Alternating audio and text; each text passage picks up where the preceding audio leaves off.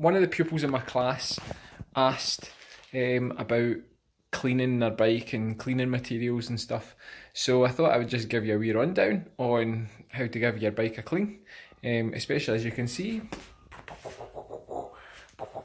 I have a few I have to clean on a regular basis. So hope this is helpful to those people that want to give their bike a clean and keep it in good condition. I know people have been cycling a lot recently because it's one of the activities we're allowed.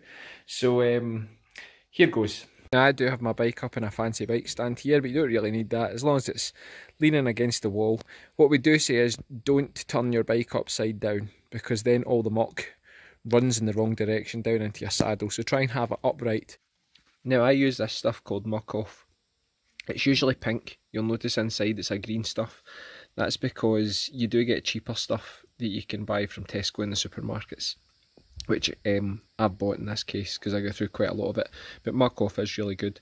Don't use things like Flash or Fairy Liquid from your kitchen, because they're actually a degreaser for degreasing your pans and pots and your dishes. And actually you've got places in your bike, such as the drive chain, and in the cranks and in your hubs, where you actually want the grease to stay, or else it won't turn and it'll seize up.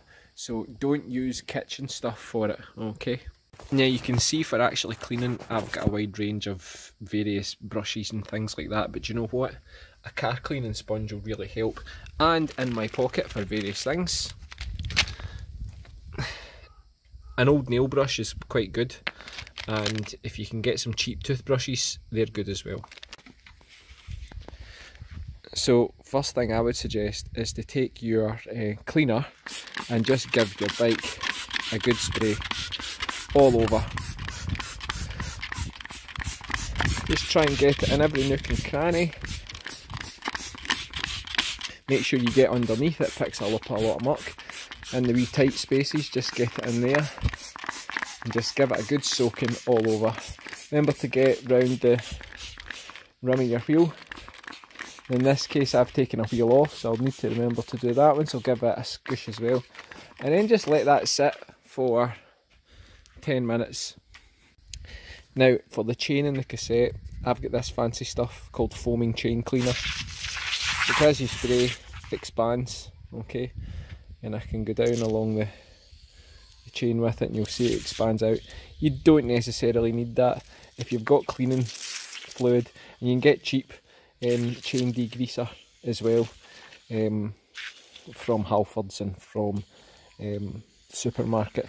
But again, I give my chain and the cassette at the back a good spray with that first, and then leave that for a little while. Now I just fill up a bucket with water, use them outside tap here.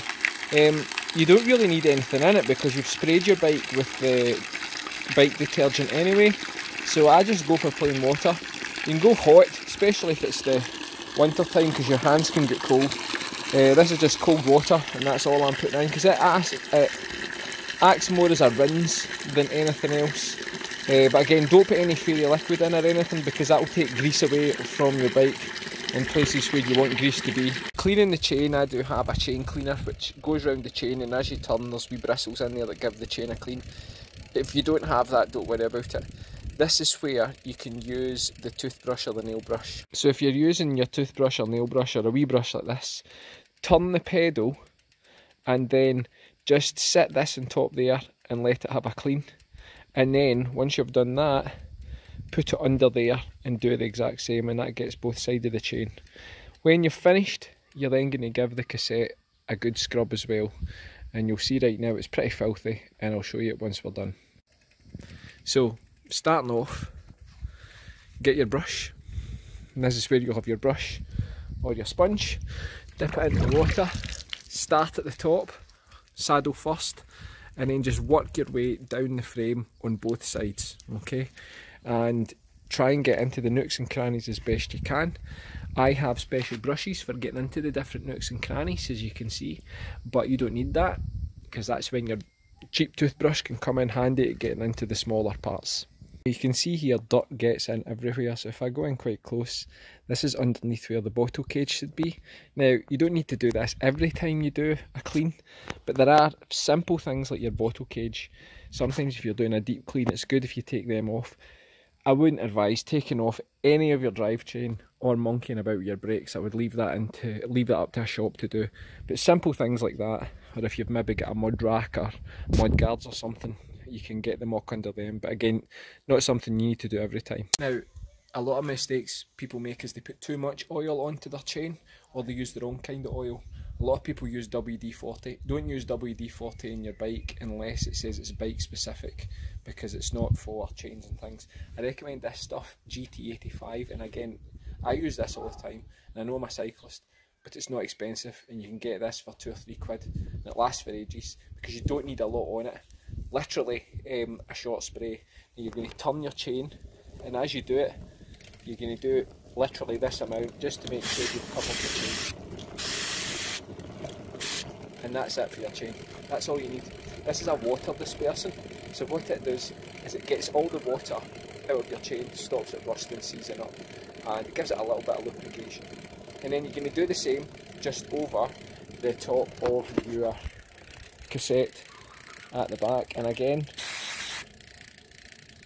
that's all you need. You don't need a lot on it, or else if you get too much it starts to pick up dirt off the road.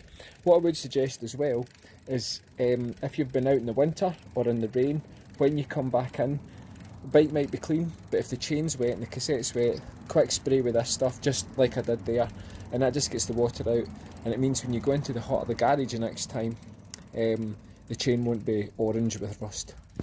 The other thing I would suggest, and don't use a new one and ask your mum and dad's permission or whoever's at home. I've got an old dish towel that was getting thrown out, and I use this, and I generally just wipe over the whole frame and just give it a dry. You don't want water seeping into wee nooks and crannies. Now just be careful when you're spraying any sort of oil or lubricant. If you've got these type of brakes where the rubber touches the wheel to stop you, don't get any on this rim, because this is where the rubber is stopping you, and you definitely don't want oil on that bit.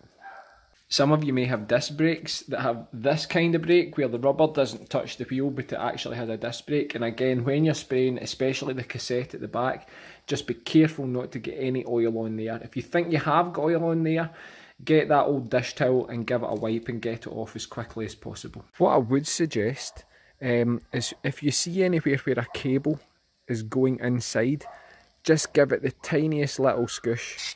That's enough. And you'll see there's another bit here, and just aim it in there, and that's enough. And that just keeps the cable moving freely in these.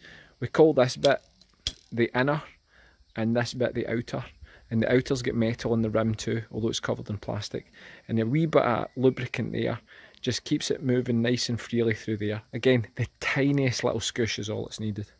So there you go, there's my quick guide to giving your bike a clean. The weather's been good just now, so you maybe don't have to do it as much, but trust me, cleaning your bike can add years to its life, and obviously that saves you a bit of money as well. Really helps with maintenance and part replacement. So hope that was quite simple. I hope that showed you how you can clean your bikes with things that can either be bought really cheaply or that you can find round about the house. So remember, keep your bike in good condition, but more importantly, keep yourself in good condition and wear your helmet.